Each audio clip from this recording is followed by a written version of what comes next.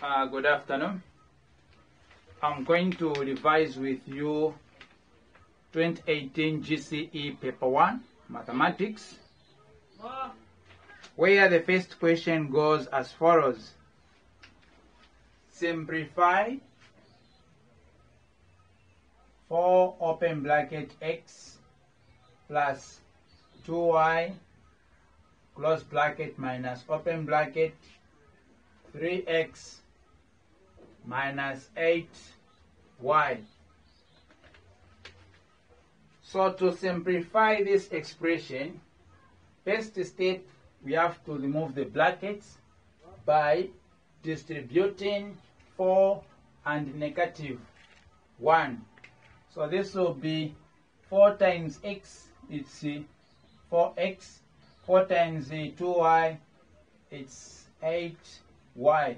Negative times positive 3x, it's negative 3x.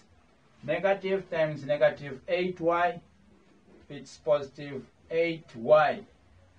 After distributing or after removing the brackets, now we have to collect the like terms, of which we are going to have 4x minus 3x plus 8y plus 8y. Remember, when you are collecting the like terms on an expression, the signs they should maintain. You have to pick the term with the sign. So after collecting the like terms, we have to simplify it further. So we have 4x minus 3x, which is going to have, which we are going to have x. Then 8y plus 8y, it's 16y. So at this point we cannot simplify it further because they are in like terms according to the laws of algebra. Question 2. Evaluate 27. Evaluate 27 to the power 2/3. So this question, it is under indices, and for us to answer this one, we have to apply this law from the laws of indices, which states that a to the power m over n, it is equivalent to, where n will be on the roots, then a under the roots, then m will be the power. So we have to identify. So which means 3, it is going to be on the root, 27 under the root, then 2, it is going to be our power.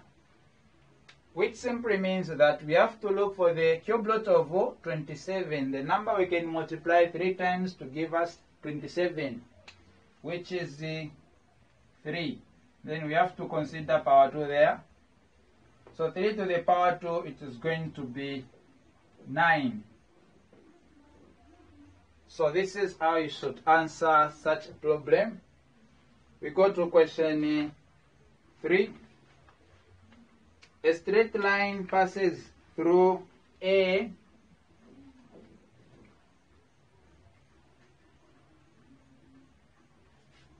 (3, 2) and B 5, y as gradient of negative 2.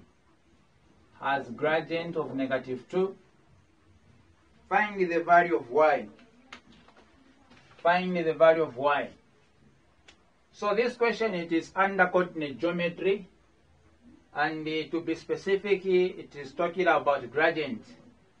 So we have to produce the formula for gradient. Gradient equal to delta y over delta x, which means gradient equal to y2 minus y1 over x2 minus x1. So we have two coordinates given. We shall label this one as x1, y1, x2, y2. So gradient we have, which is -2. So where there is m, we are going to replace -2. Then y2, it's y. Then y1, we have 2 over x2, we have 5, minus x1, we have 3. So this one will be -2 equal to y minus 2 over 5 minus 3, which is equal to 2. So now to balance up the equation, we have to introduce the denominator 1, then we cross multiply. So it will be y minus 2 times 1, which is y minus 2, equal to -2 times 2, it's -4. So the question is to look for the value of y. At this point, we have to take -2 to the other side, which is going to be -4 plus 2. So y equal to -4 plus 2, it's -2. So this is how you can find the value of y.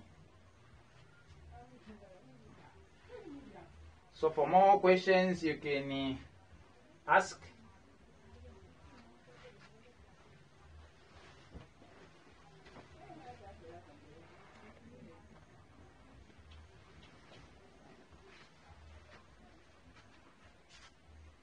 Okay, we continue. We go to question 4. Factorize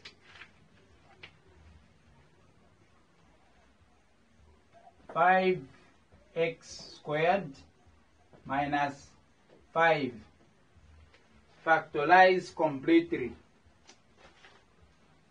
So to factorize this problem, we have to check the coefficients as well as the variables. So the common factor here is 5. So we shall remain with the x squared minus 1. But they want us to factorize this expression completely, so we cannot end here because we have the cofunction, which is a difference of two squares expression. So we have to expand it. So it will be 5 open square bracket, open circle bracket, x squared minus, to be x minus 1 close bracket, then open bracket x plus 1.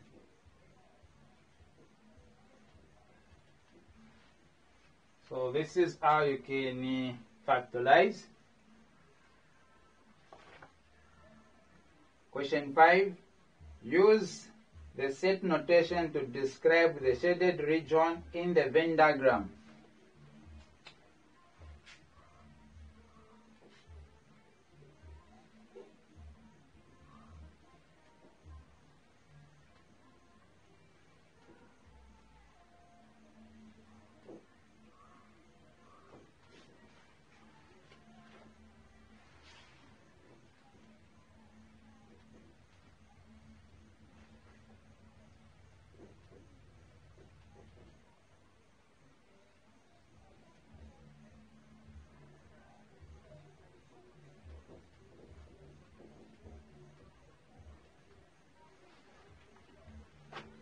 So they want us to use the set notation to describe the shaded region. The shaded region represents the solution region. The unshaded region represents the unwanted region.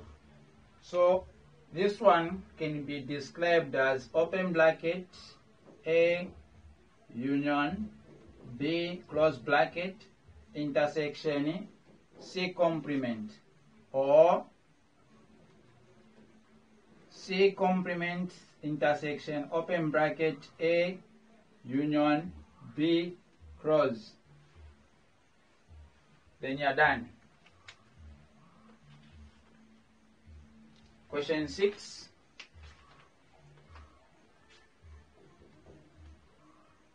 Given that matrix C equal to 5, 2, -1, 1. And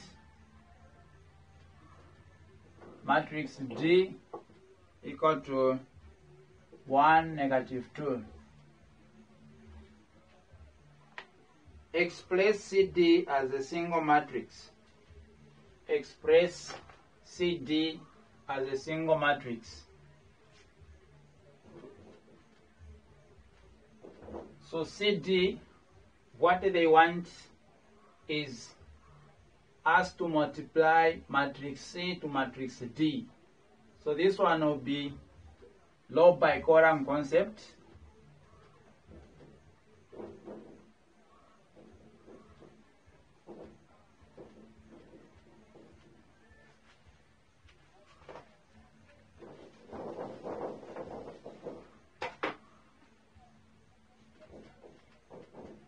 So when you are multiplying, you have to consider low by column. So it will be 5 times 1, it's 5, plus -1 times -2, which is +2.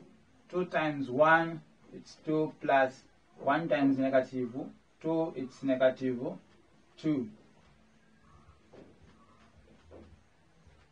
5 plus 2, it's 7. Positive times negative, it's -2 minus 2, it's 0.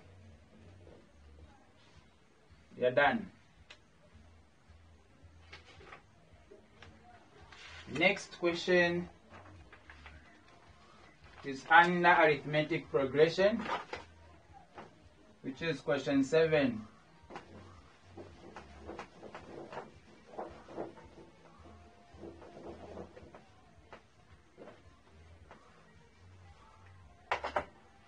Question 7. The first 3 terms in an arithmetic progression are 5, 7, and 9. Find the common difference. That's part A. Find the common difference. So the common difference is denoted by D. So to find the common difference, we have to apply the formula T2 minus T1, which is equal to T3 minus T2. So we are going to label the terms T1, T2, T3. So common difference will be equal to our T2, it's 7, minus T1, it's 5, which is equal to T3, we have 9, minus T2, we have 7. So the common difference will be 7 minus 5, which is 2. Then 9 minus 7, it's 2. Therefore, the common difference will be equal to 2. That's part A. Then for part B, find the sum of the first 12 terms. Find the sum of the first 12 terms. Find the sum of the first 12 terms.